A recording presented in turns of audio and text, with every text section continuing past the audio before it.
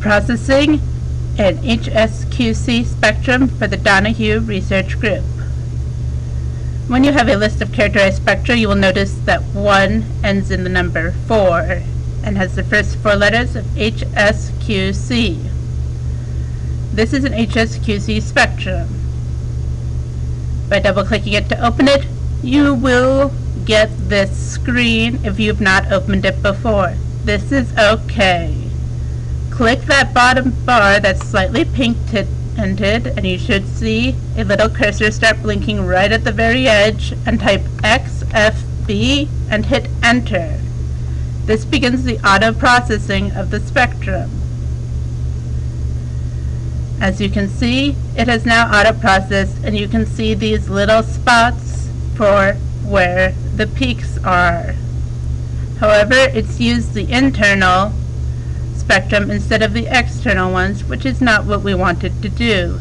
So you will put your mouse over the spectrum at the top, not down here, up here, right click and hit external projection, and instead of the experiment number, I'd be reading 24, we're going to call in the correct experiment number for the nucleus it's looking at.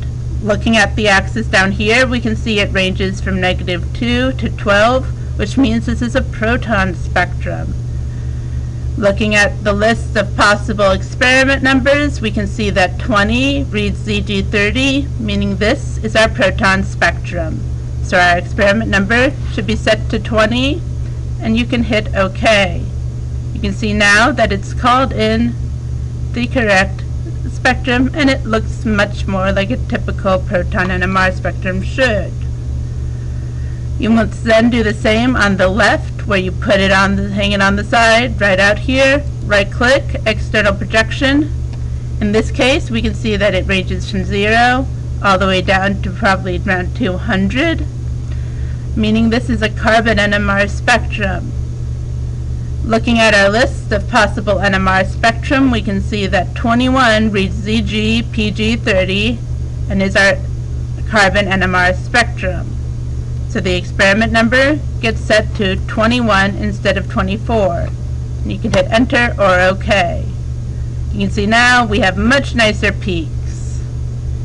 If you zoom in on the region, you can see that these peaks don't quite these spots, which we will be referring to as peaks, don't quite line up with the center of the peaks for the proton spectrum.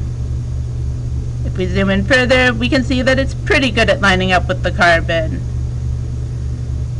By hovering your mouse over and scrolling down, so towards yourself, on the scroll wheel of the mouse, you can make these peaks smaller. What you're looking at here, when you scroll in and out, is something like a topographical map.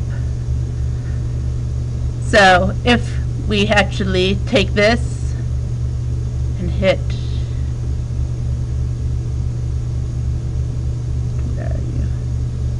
this pseudo color mode, you can see that it looks a lot more like a topographical map you would see on an actual map would, with these little colored lines. We don't actually want this. It's purely for illustrative purposes, so click it again to exit that. Click this little target to just go to contour, which is what we do want. To adjust these peaks so that they do line up with the correct ones, what you will do is to hit this little badoop symbol right here, which is to hit the one next to that little badoop signal for calibration. This is for phasing, this is for calibration. For a 2D spectrum, you do not touch peak picking or integration. So we'll hit calibration. This allows you to say, okay, the center of the peak for the proton, if we read what it says next to this COL, which is short for column, so it's reading the ppm of that column where your crosshairs are, is 2.7116. So then we go to the center of this peak. So this little spot right here, and say, yeah, this is approximately center. Click it, and we will type 2.7116 and hit OK.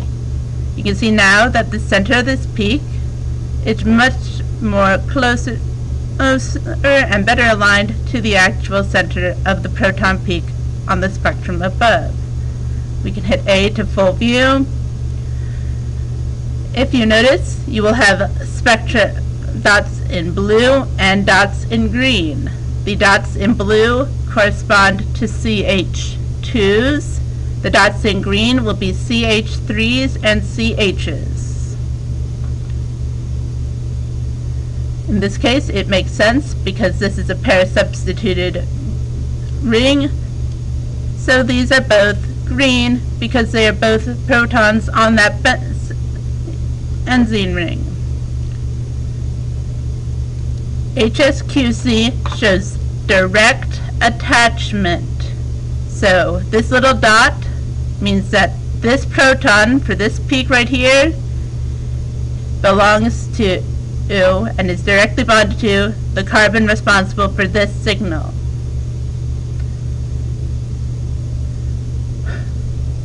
To print, you will go to File, Print, Active Window, or you just hit the print button. Make sure that these checkboxes are where they were from last time. And you will look for the 13C HSQC _ MGD template and hit OK. Once it gets pulled up, you will see that yes, it does look like it's pulled in the correct spectra. However, these dots are far, far too large. So what you will do is you hit click and hit 1D, 2D edit and use this up-down arrow like you would a scroll. So by moving your mouse, clicking and dragging your mouse upwards, you increase the view on the topographical map. So you're looking, if you were looking down at a globe that had all those bumps on it, you would be looking at taller and taller bumps, and only the tippy top of the bumps would be appearing as dots on the spectrum. Let's say that this one is a bit too, this top spectrum is a bit too short for our taste. That's when this box in the middle here comes in. You will notice that it has little check boxes for top, bottom, left, and right. You will only ever touch the top or the left. By clicking top, it means that these actions will be applied to the NMR spectrum you've pulled in on top of this grid. So if we click this one and click and drag, we can make this peak taller or we can make it shorter. We aim for just right where it's not going off the page, but it's nice and tall so we can see it easily too. If you click the left, you can then control the carbon spectrum, as you can see here. Again, we want it set so that the peaks are just at the edge of the page, but not going off. The solvent peak is allowed to go off the page. We don't care about the solvent peak. We know it's there, we know it's the solvent peak, and that's all we need to know. We then hit close. You can go to File, Print, and File, Export, and it will be saved as your notebook number, space HSQC, and hit Save and OK. You can then hit Print and you'll close. It will inevitably ask you to save changes. Under no circumstances should you say yes. You do not change the template that has been pre-assigned. So you always, once you've hit print and print, you hit close and hit no. And thus you can move on to the other two, the NMR